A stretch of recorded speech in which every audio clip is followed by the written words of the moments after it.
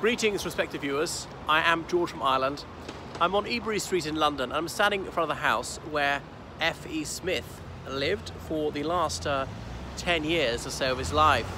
So, Frederick Edwin Smith was born in 1872 in Liverpool, the son of a barrister.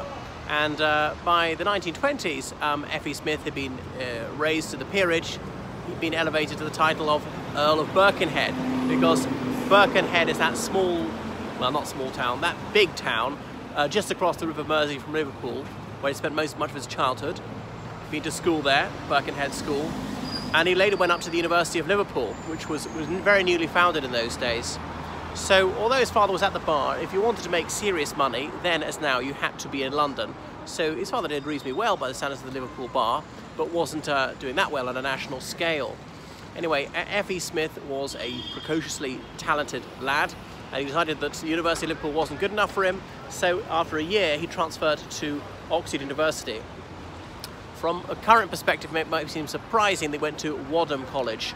Wadham is very much, as I said, the far left.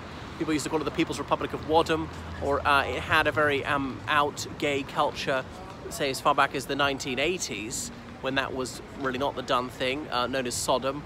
Well, until 1972, it had a master called Maurice Bowrer, who was widely known to be homosexual, even at a time when that was illegal.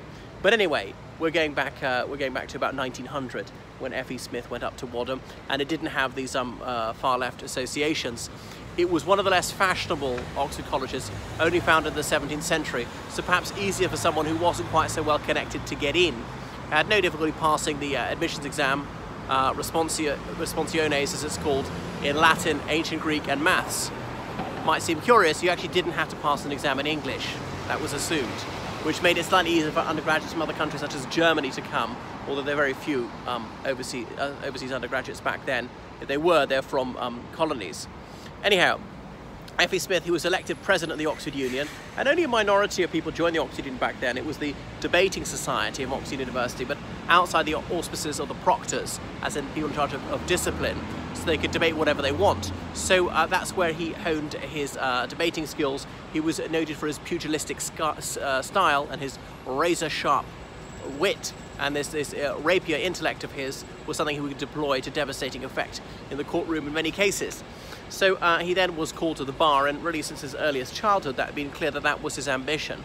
And he came to the bar in London, and he prospered quite soon.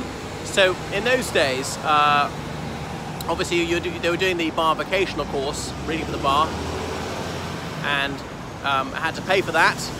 No student loans, no grants in those days. There were a handful of scholarships. I don't know if you got one actually. And then you had to pay to do pupillage, as it was an assistant to someone who's an established barrister. These days you get paid to do it. You go back to the mid-90s, you were paid zilch, but you didn't have to pay. But his time you actually had to pay to do it. So unless you're from quite a well-off family, it just wasn't going to happen. And even then, to make it to the bar, you either needed to be exceptionally talented or else know the right people. And well, with him it was the former. So obviously there were a handful of barristers who were doing extraordinarily well, most of them doing quite well, but some of the younger ones were struggling.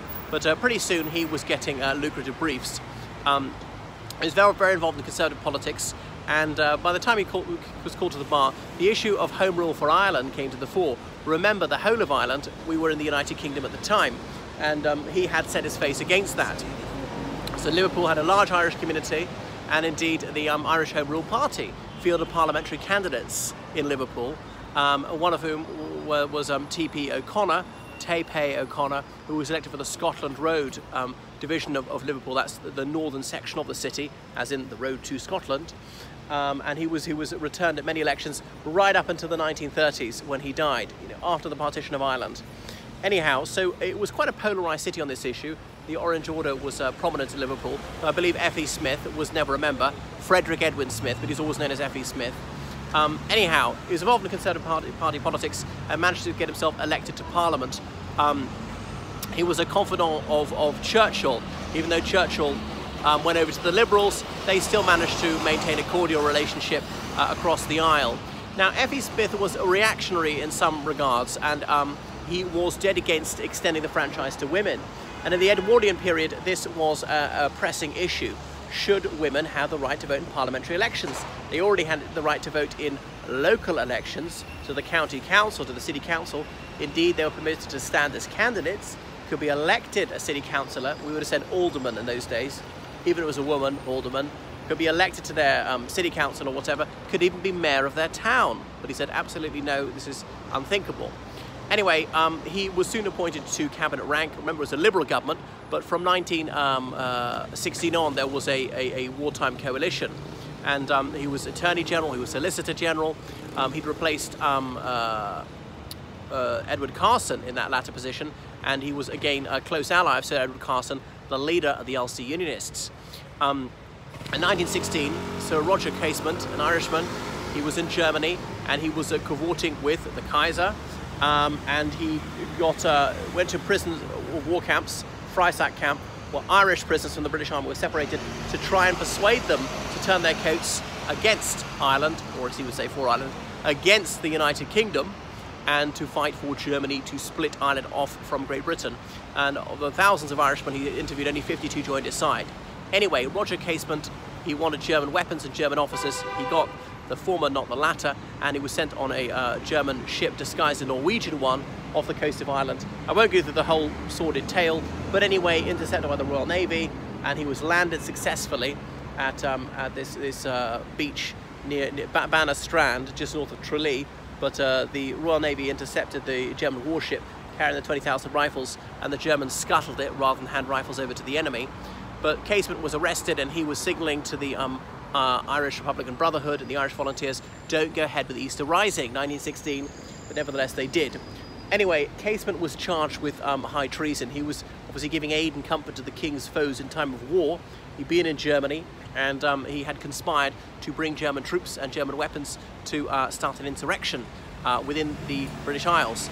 So as the government's lawyer, F.E. Smith prosecuted. I think it was it Sir Roger Casement, or maybe it was George Bernard Shaw, who said that really it ought to be F.E. Smith is on trial for treason, and not on the Treasury bench, as in, you know, he's on the front bench in the House of Commons. He's part of the cabinet.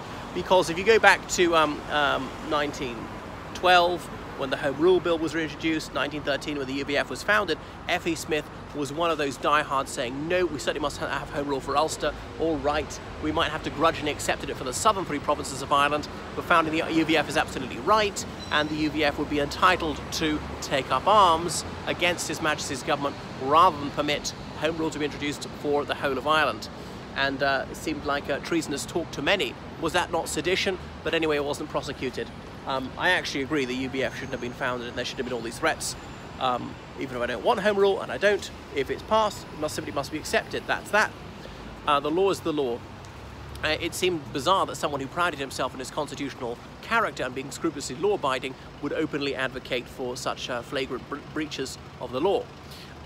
So that was that. Sir Roger Casement was sent down, and it was actually the prosecution had revealed these black diaries.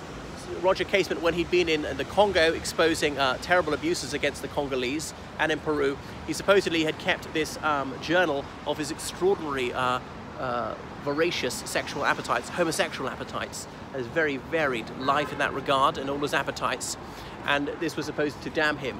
Are these real? Are they a hoax cooked up by the prosecution? We don't know. But from them supposedly being discovered to them being issued with something like 3 weeks, and people say, well, they wouldn't have had time to produce this in 3 weeks, and there were several volumes of them. They couldn't have done this, and nothing's been proven to be false. I think all the dates and all the particulars have been verified. I don't know. I'm slightly minded to think they are real, actually. But it's meant to really damn Roger Casement, because then the reprieve campaign got going. George Bernard Shaw writing in the Manchester Guardian that he ought not be topped, and Casement saying, quoting Jesus Christ in his defence, oh, well, he must be right then. You could quote Christ against him, and saying, oh, well, you know, loyalty rests on love and not restraint. But wait a second, love would require you to be restrained, to not sometimes be angry or not walk out or whatever it is. So it was obviously a false dichotomy he was positing there. And if he was introducing German troops into Ireland, we would not easily get them out again, and he had no authority to do this, and all sorts of reasons why it was high treason. But anyway, it didn't save him, and he was executed at Wandsworth Prison. His corpse later returned to Ireland in the late 60s by Harold Wilson gave permission buried in Dublin I think it's where is it? Arbor Hill. I think it's not actually Glasnevin. And Wilson said that he mustn't be buried in Northern Ireland because that would just inflame sectarian tensions. But so that was F.E. Smith. In the 1920s, he served in many other cabinet positions, such as Secretary of State for India. However, his very heavy drinking was getting the better of him, and he was perhaps past his best. His cognitive faculties weren't what they once had been. He always had his eye on the top job, but that wasn't the case. He didn't have the aristocratic pedigree with the Conservative Party, which was almost sine qua non to achieve pole position. So there was the slump, and imperial glory had faded somewhat. He was Secretary of State for India when the Congress Party was agitating so much. He had to do a double act with Lord Irwin, the Viceroy of India, who was later the Earl of Halifax. And Lord Irwin, his house is not very far away. It's not even half a mile in that direction. I wonder if they ever met here in London. But so he was having to reluctantly accept that significant concessions had to be made to the Congress Party to try and keep a lid on the situation, which is really not what he wanted to see, because he thought this would be the beginning of the end. It would unravel the British Empire, which he believed so fervently. Anyway, so he fell ill and died in 1930. He was cremated at Golders Green, and his ashes were scattered in his country house. I can't remember which one of the Midland counties it is, but there we are, near his constituency. So that's F.E. Smith, someone who deserves to be rather better known.